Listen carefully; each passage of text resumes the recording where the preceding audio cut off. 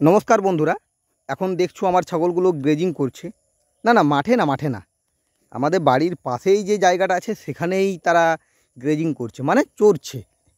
এক কথায় তারা চড়তে এসেছে।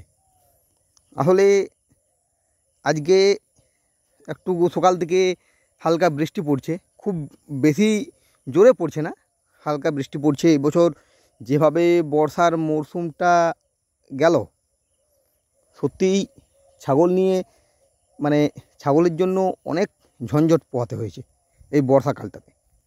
বিশেষ করে আমার মতো যারা মুক্তচারণ পদ্ধতিতে ছাগল পালন করে তাদের একটুকু বেশি সমস্যা হয়েছে।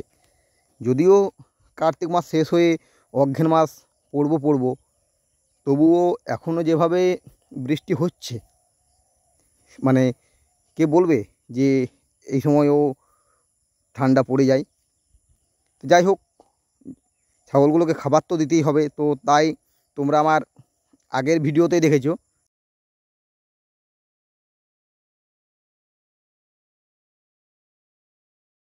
আগের যেদিন বৃষ্টি পড়ছিল আমি আমাদের বাড়ির পাশে যেসব ঝোপ জঙ্গলগুলো আছে সেখানে ছাগল চড়াচ্ছিলাম। তো আজও ঠিক সেই জায়গাতেই এসেছি, ছাগলগুলোকে নিয়ে সেখানেই চড়াচ্ছি। সেখান থেকেই আমার এই ভিডিওটা আমি বানালাম। তো আমাদের একটা সুবিধা কি, আমাদের যে বাড়ির চারপাশে যেসব ঝোপ জঙ্গল লতা গাছগুলো আছে না, এইগুলোতে ছাগলের যদি আমি এক নাগাড়েও চড়াই এক মাসেও শেষ করতে পারবে না, এতটাই ঝোপ জঙ্গল আছে। এবারে বলতে পারো যে আমি কি জঙ্গলে বাস করি? না, জঙ্গলে না, আসলে আমরা গ্রামে থাকি। তো গ্রামের চারিদিকে এই ধরনের ঝোপ জঙ্গল প্রচুর আছে। তো এই সকল ঝোপ জঙ্গলগুলোতে ছাগল পালন করতে, বিশেষ করে মুক্তচারণ পদ্ধতিতে ছাগল পালন করতে আমাদের বিরাট সুবিধা হয়। আর আমার মতো যারা ছাগল পালন করে তাদের এইটা একটা মানে বরদান স্বরূপ বলা চলে। এই কারণেই আমাদের গ্রামাঞ্চলের অধিকাংশ লোকেই এইভাবেই ছাগল পালন করে। কারণ আমরা জানি যে আমরা যদি 1 ঘন্টার মতো ছাগলগুলোকে মাঠে ছেড়ে দিই, তাহলে কিন্তু আমাদের ছাগলগুলো তাদের যে প্রয়োজনীয় খাবারটা সেটা জোগাড় করে নেবে। এটা আমরা জানি, আমাদের এই একটা আশা থাকে যে যতই ঝড় হোক না কেন আমরা আমাদের ছাগলগুলোর জন্য খাবারটার ব্যবস্থা করে নিতে পারবো। এই কারণেই আমাদেরকে বাড়তি কোনো খাবারের বন্দোবস্ত করে রাখতে হয় না। তো ঠিক সেইভাবে আমিও তাদের মধ্যেই পড়ি। তোমরা দেখতেই পাচ্ছ যে আমার ছাগলগুলো কীরকম জায়গাতে চড়ছে, ঝোপ জঙ্গল। এই যে আমাদের বাড়িতে যেসব জায়গাগুলো আছে, মেঘের জন্য ভিডিও কোয়ালিটি একবার করে খুব খারাপ আসছে, অন্ধকার হয়ে যাচ্ছে। তো যাই হোক, আশা করি তোমাদের একটু হলেও ভালো লাগবে, কারণ ভিডিও কোয়ালিটি খুব খারাপ। তো যেটা বলছিলাম যে এই যে ছাগলগুলো চড়ছে, এই সকল জায়গাগুলোতে ছাগলগুলো যে চড়ছে আমাদের 1 ঘন্টা 1.5 ঘন্টার মধ্যেই ছাগলগুলোর কিন্তু পেট ভর্তি হয়ে যাবে, আমি এইটুকু জানি। আর আমি যদি মাঠে ছাগল চড়াতে নিয়ে যাই তাহলে কিন্তু 1 ঘন্টা 1.5 ঘন্টার মধ্যে ছাগলের পেট ভর্তি হয় না, কিন্তু এই জায়গাগুলোতে হয়। কারণ চারিদিকে বিভিন্ন ধরনের লতা গাছ, এগুলো ছাগলে বেশি পছন্দ করে।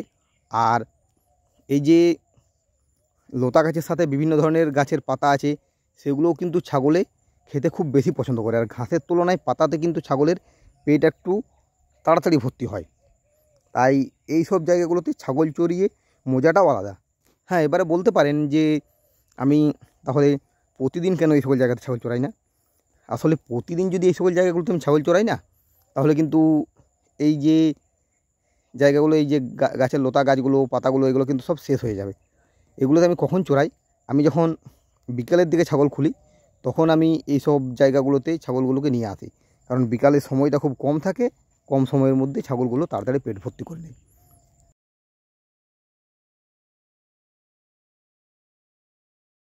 এটা আমাদের ঘরের পিছন, এই সকল জায়গাগুলোতে ছাগল চড়ানোটা মানে কোনো ঝামেলার কিছু নেই। এইসব জায়গাতে একবারে বাড়ির সামনেই, বাড়িতে থেকে বাড়িতে কাজ করতে করতে ছাগলগুলো চড়ানো যায়। আর এইরকম জায়গা আমাদের গ্রামাঞ্চলে প্রায়ই দেখা যায়, বিভিন্ন পুকুরের পাড়েও দেখা যায়। আমার ভিডিওগুলোতে দেখলে বুঝতে পারবে তোমরা, বিভিন্ন পুকুরের পাড়ে, তারপরে কোনো একটা ফাঁকা জায়গা রইলো, কোনো জায়গাতে গাছ লাগানো হলো, জঙ্গল। আসলে এই যে লতা গাছটা আগে ছিল না, এখন হঠাৎ করে এই লতা গাছটা মানে কোথার থেকে যে চলে এসেছে ঠিক বুঝতেও পারি না। আজ মোটামুটি 10 বছর 12 বছর এই যে লতা গাছটা, এই লতা গাছটা কিন্তু প্রচুর হয়ে গেছে। আসলে একদিকে এটা ঝামেলার হলেও কিন্তু একদিকে ভালোও হয়েছে, কারণ এই যে চারিদিকে লতা গাছে ভর্তি হয়ে গেছে, এর ফলে একটা ঝোপের মতো সৃষ্টি হচ্ছে। এই ঝোপগুলোর ভিতরে বিভিন্ন ধরনের ছাগল মানে গাছ টাছ হয়েও যায়, তাই এগুলো একটা বিরাট সুবিধারও বলা চলে। যাই হোক, আমি আমার ভিডিওটা এখানেই শেষ করছি। এরপরে আপনাদের সাথে দেখা হবে নেক্সট ভিডিওতে। আজকের মতো এই পর্যন্তই। ধন্যবাদ।